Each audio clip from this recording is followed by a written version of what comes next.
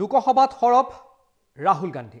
ৰাহুল গান্ধীৰ এবাৰ নৰেন্দ্ৰ মোদীৰ বিৰুদ্ধে আক্ৰমণাত্মক হৈ কৈছে যে এজন শ্বেহেনশ্বাহে শাসন কৰিব বিচাৰিছে।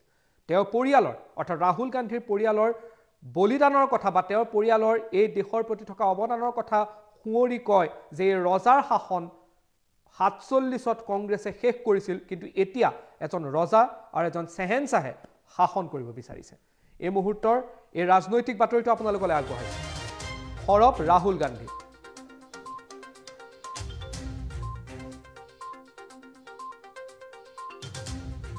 সংসদত লোকসভাত ৰাহুল গান্ধীৰ নৰেন্দ্ৰ মোদীৰ বিৰুদ্ধে আক্ৰমণাত্মক।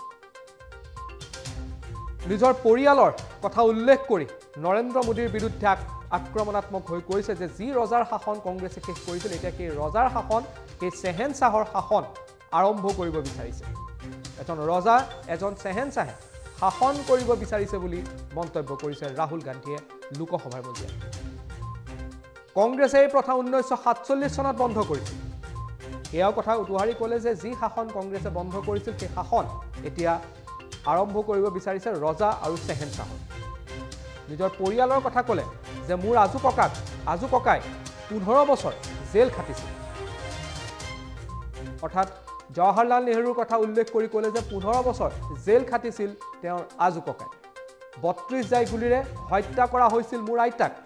অৰ্থাৎ ইন্দিৰা গান্ধীৰ হত্যাৰ প্ৰসংগ টানি আনি কৈছে যে 32 জাই গুলিৰে হত্যা কৰা হৈছিল ইন্দিৰা গান্ধীক। নিজৰ পিতৃৰ কথা উল্লেখ কৰি ক'লে যে মোৰ দেউতাক নৃশংসভাৱে কৰা হৈছিল হত্যা। লোকসভাত এই ধৰণে নিজৰ পৰিয়ালৰ বিষয়ে উল্লেখ কৰি নৰেন্দ্ৰ মোদীৰ বিৰুদ্ধে আক্ৰমণাত্মক হ'ল ৰাহুল গান্ধী। এই দেশখনক মই ভালদৰে বুজি পাওঁ।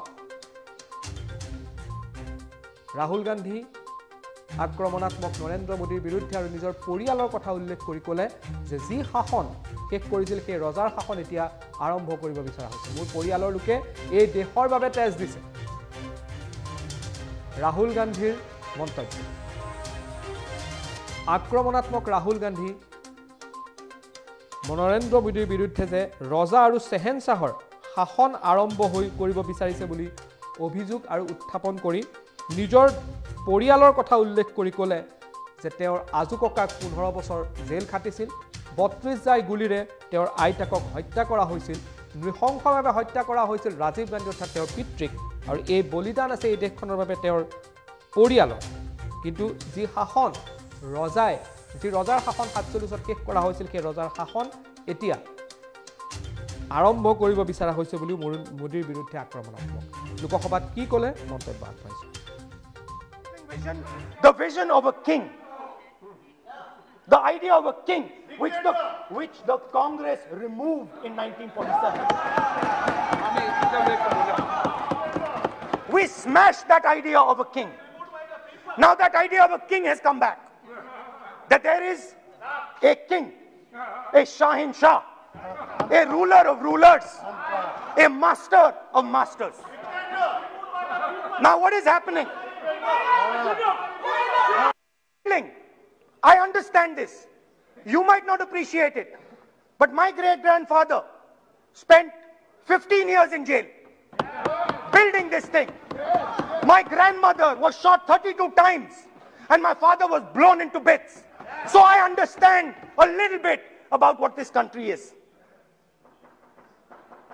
My blood has been sacrificed not by me, by my great-grandfather, by my grandmother, by my father for this country. So I understand what it is. And you are fiddling with something very, very dangerous. And I am advising you, stop. Because if you do not stop, you will create a problem. You have already started creating the problem. The problem has already started in the northeast. The problem has already started in Tamil Nadu. You're not visible. It's not visible to you right now. Jammu Kashmir, which I will speak about, which is my third point. Now, what you're fiddling with is extremely dangerous, and it demonstrates a complete lack of understanding of history. Please, this evening, Go back and look at all the empires that have ever ruled India. Look at them carefully. You will find that every single one of them is a union of states. There's not a single empire. There was a reason Ashok used to go and put his pillars everywhere. Because it was a union of states where Ashok, the great king, respected everybody. You are disrespecting everybody. Disrespect me, I don't care. It doesn't matter to me. But you cannot disrespect the people of this country. Vision, the vision of a king. The idea of a king, which the Congress removed in 1947. We smashed that idea of a king. Now that idea of a king has come back.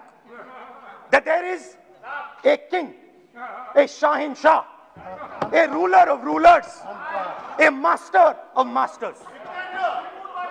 Now what is happening? I understand this. You might not appreciate it. But my great-grandfather spent 15 years in jail building this thing. My grandmother was shot 32 times and my father was blown into bits. So I understand a little bit about what this country is.